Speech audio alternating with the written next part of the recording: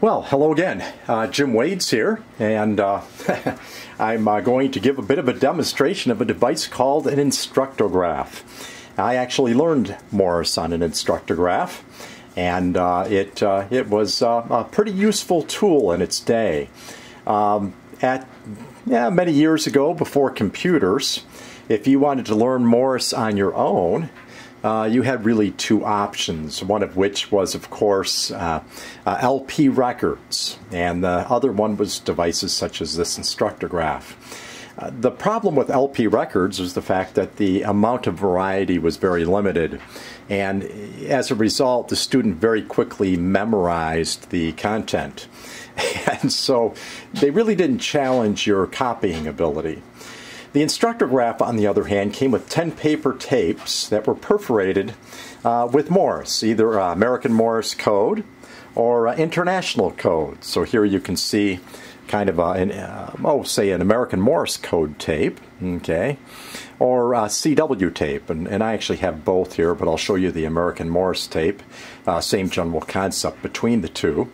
It's essentially two sides perforated, and you basically just reverse the spool, and the machine draws it through a spring contact and produces the Morse through a sounder or via an oscillator.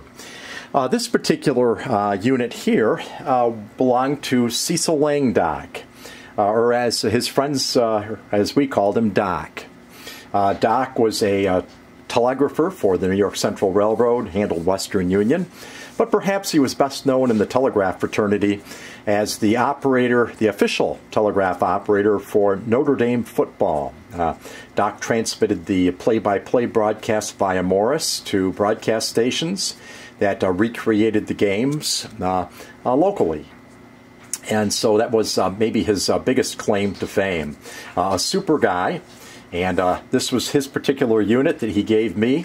He learned Morse on it.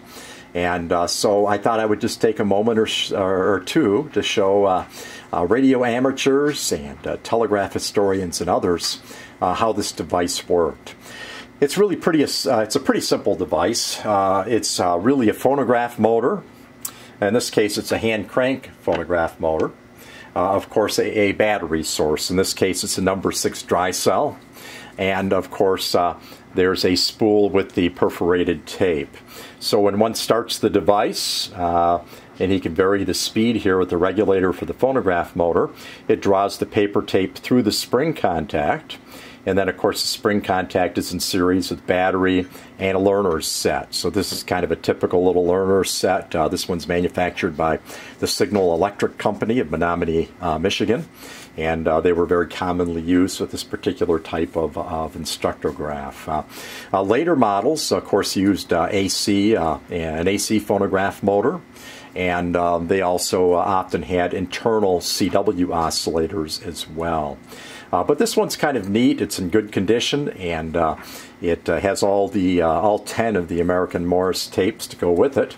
And so what I'm going to do is just start the unit up, and I'm going to send a bit of the content here on the tape so one can see how it operates. I do want to stress that the number 6 dry cell that's in here is probably 10 years old, so the sounder might be a little bit sluggish, but nonetheless, I think you'll get the idea here.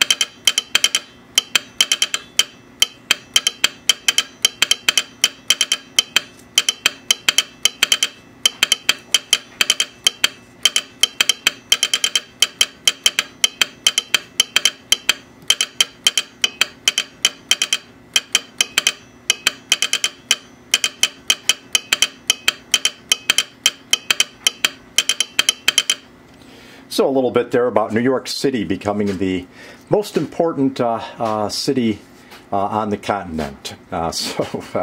It's pretty typical American Morse code, and those of you that can copy it, I'm sure I could hear the sounder well enough to understand it. But again, just a simple old-fashioned hand crank, almost like a Victrola motor, phonograph motor, simple spring contact, and the like. So it kind of gives you an idea of how it works, and you know, just a little bit of a trip down memory lane here.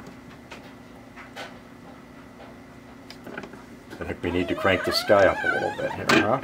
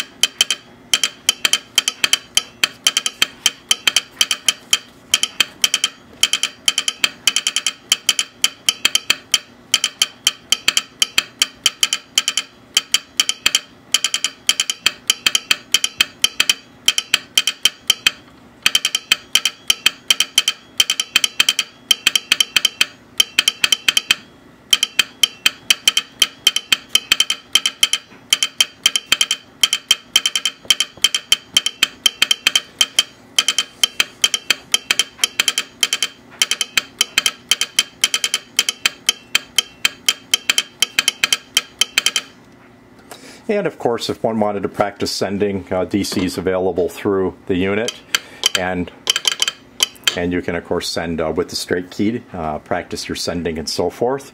Or on the slower tapes, just repeat the character formation to learn how maybe imitate machine sending. So with that, an introduction to the Instructograph and a little trip down memory lane, and I will say 73 to all.